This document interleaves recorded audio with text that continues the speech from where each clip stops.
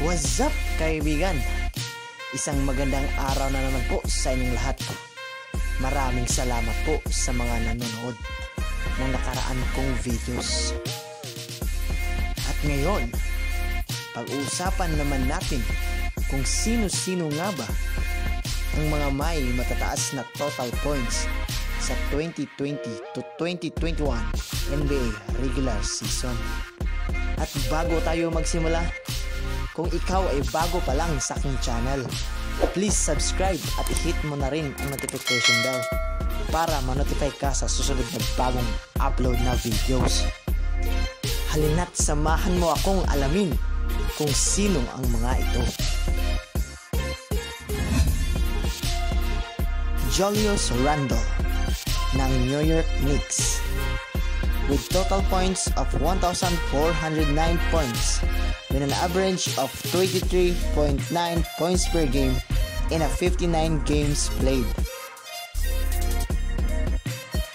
Nikola Vucevic ng Chicago Bulls with total points of 1,414 points with an average of 24 points per game in a 59 games played.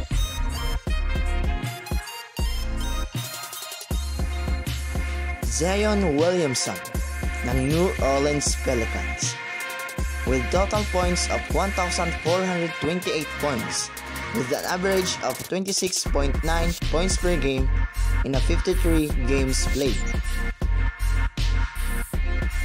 Zach LaVine ng Chicago Bulls with total points of 1,458 points with an average of 27.5 points per game in a 53 games played.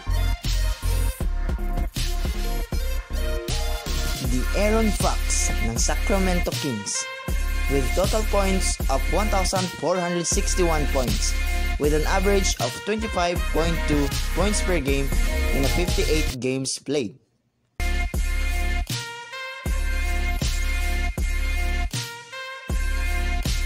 Luka Doncic ng Dallas Mavericks with total points of 1,489 points with an average of 28.6 points per game in a 52 games played.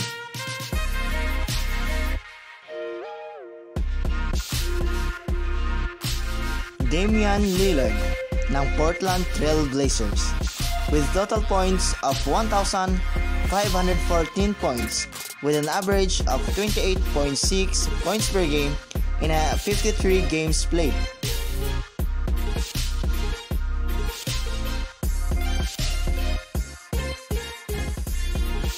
Bradley Beal ng Washington Wizards with total points of 1,521 points with an average of 31 points per game in a 49 games played.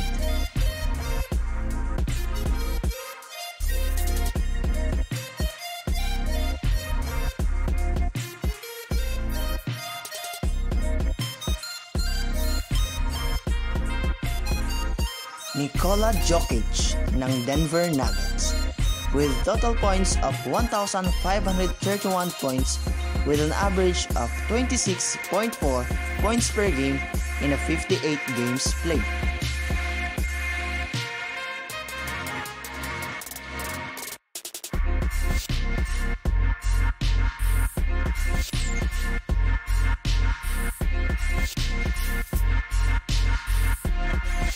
Ang nangunguna sa listahan ng may pinakamataas na total points sa 2020 to 2021 NBA regular season ay si Stephen Curry ng Golden State Warriors with total points of 1,588 points with an average of 31.1 points per game in a 51 games played.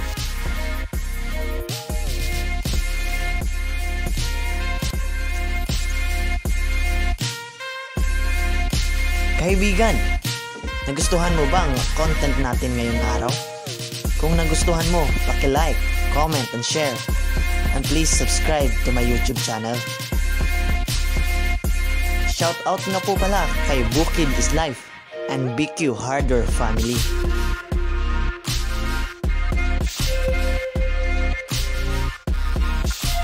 Kaibigan, Maraming salamat po sa mga nanonood. Hanggang sa muli.